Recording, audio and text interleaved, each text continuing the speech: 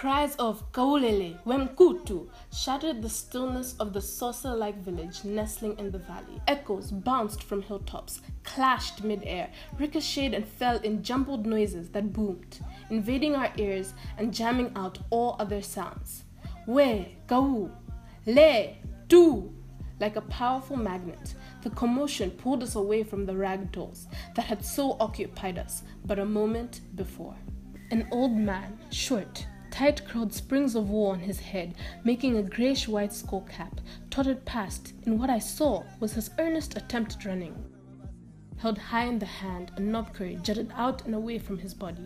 Each time he shouted, "Mbambeni! Catch her!" He stretched out the arm, holding the knob curry, pointing the stick towards the mountain. My eyes leapt to where he pointed. The mountain was playing a game of hide and seek with the sun, or was it with the clouds? Anyway, half the mountain had disappeared. I threw my eyes towards the remaining half. There, distant, shrunk figures scurried, hurried, ran, and scrambled. Ahead, a lone figure darted like a hare with a pack of dogs hard on its tail. The clouds were no idle players, I saw.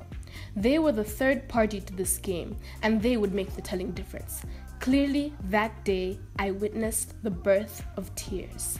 The clouds wept and showered soft tears of mist onto the silent mountain. There she was. Clearly, I saw her. Surely, her pursuers too could see her as I did. My insides churned. A hot ball of fear curled inside my stomach. But the clouds, not to be outdone, wept. Thick, fat, dark gray spears fell. Fast and hard they came. Thick, fat, safe for her to be enveloped in and lost to her pursuers.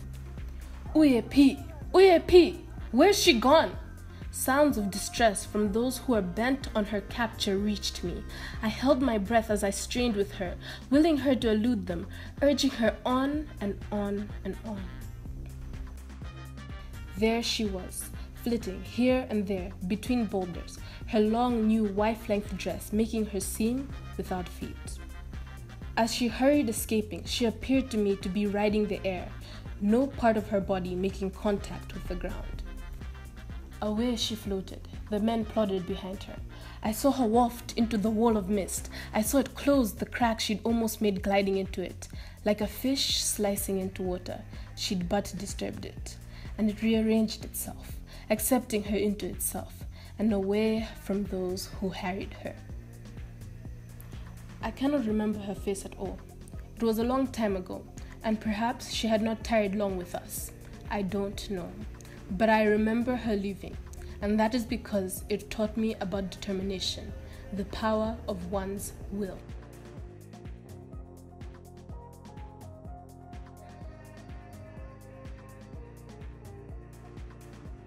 It must have been midday, for the sun was well up and we children were already outside at play. That is, those of us too little to go to the one mud-walled, grass-thatched house called school.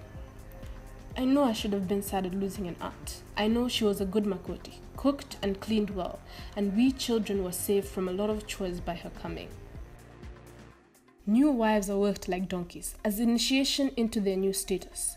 I know I should have sympathized with my uncle, who lost not only a wife, but also the cattle, the lobola he had given for her.